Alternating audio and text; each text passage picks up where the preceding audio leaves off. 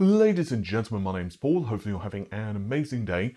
We're going to kick this video off discussing the RTX 3080 Ti specs and release date. Then we'll move over to the RTX 3070 Ti specs and release date. And with the RTX 3080 Ti, VideoCardz.com are claiming that it's going to be using a slightly different variant of the die. It's going to be using GA102-225 rather than GA102-250. Although, apparently the specs have not changed, it's going to still feature 10,240 CUDA cores. So that's obviously pretty close to what we have with the RTX 3090, but it's a small bump over the RTX 3080. As for VRAM, well, this one's quite interesting. Despite there being multiple reports that we were going to see 20 gigabytes of memory, that apparently was for an older SKU, as Kopi7Kimi recently relayed in several tweets. And according to VideoCardz.com, and this is backed up by my own information as well, it's going to be a 12 gigabyte board. Honestly, I think this makes sense.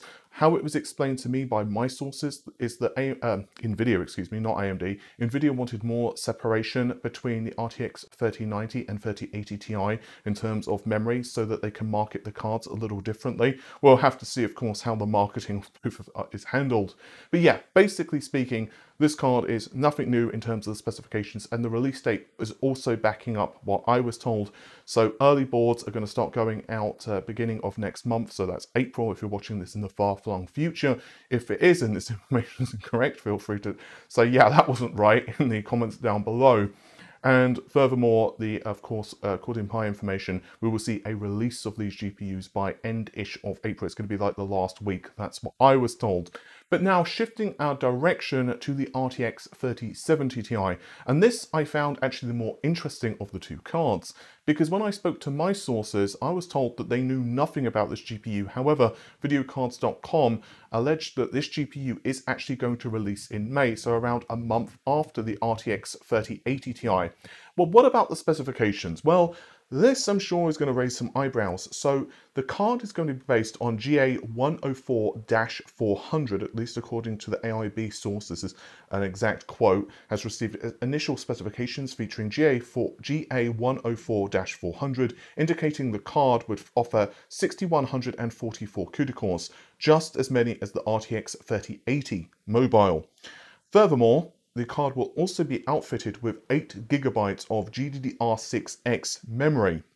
As always, the prices of the card, of course, are going to be really the deciding factor, I suppose, for many. And it's also going to be quite interesting too, with Nvidia throwing all of these cards on the shelves in terms of stock and availability. Just a quick note actually on Nvidia's availability. So from my understanding, the RX 6700 XT's availability was pretty darn good, but the cards of course just sold out in seconds. And to my understanding, Nvidia had with the RTX 3060 Ti and RTX 3060 Vanilla, they had several times the stock as what AMD did with the RX 6700 XT. Again though, just because of the demands in the GPU market, they still sold out almost instantly. However, to my understanding, Nvidia are doing better now in terms of the stock situation. It's something that they are working on, and I still feel it's going to be several months, honestly, before we see any type of alleviation into the the market as a whole. But what's quite interesting too is the VideoCardz are stating that they're not quite sure what's happening with the mining limitation on both the 3080 Ti as well as the 3070 Ti. Obviously, Nvidia themselves did an oops with the mining drivers for the RTX 3060, and the good news is with those mining drivers, it only enabled you to mine on one card with Ethereum, but yeah, it wasn't exactly the best look for Nvidia, to be honest, after they made such a big deal of nerfing the mining performance. I do suspect that we will continue to see an evolved form of that for the RTX 3080 Ti as well as the 3070 Ti.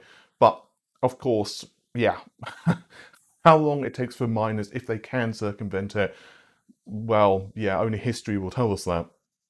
As a small aside, actually, while we're on the Nvidia news, Kopi7Kimi, who's been really accurate with a ton of Nvidia stuff in the past, is claiming that we will see an Ampere A100 based mining card from Nvidia, and he claims that the hash rate for this is insanely good.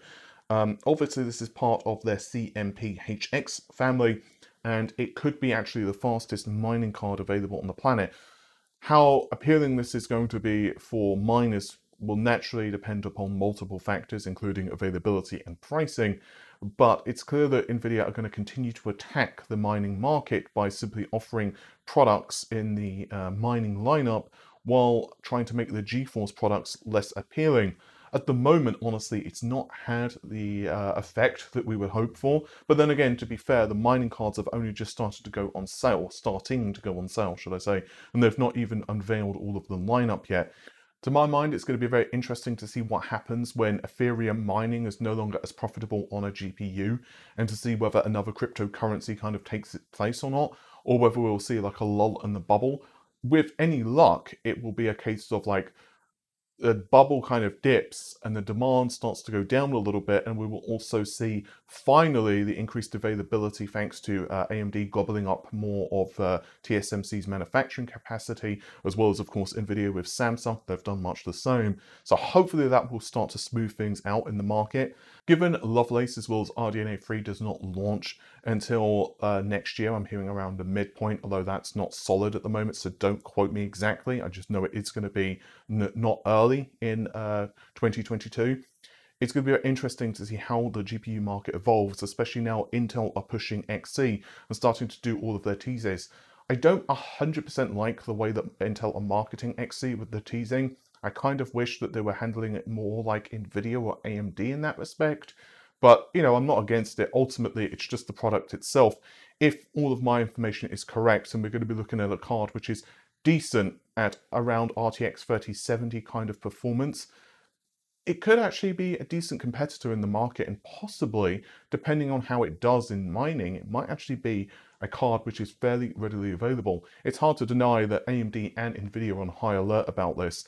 In fact, when I was given the performance targets of RDNA 3, one of the things I was told is that Nvidia are acutely aware that XE is actually shaping up to be very good, especially products later on in the life cycle of the GPU. So they didn't really qualify what that statement meant, but it was implied to me that XE or DG2 is going to be decent, but the other architectures are going to be a lot more competitive. But even the first generation is apparently decent in ray tracing. We'll see how that plays out though. To me, I'm more curious how Intel can get their ducks in a row with software. With that said though, thank you very much for checking out the video. If you've enjoyed it, then of course you know what to do. Subscribe to the channel and ring the bell icon and all of the normal jazz. But with that said, take care of yourselves. Bye for now.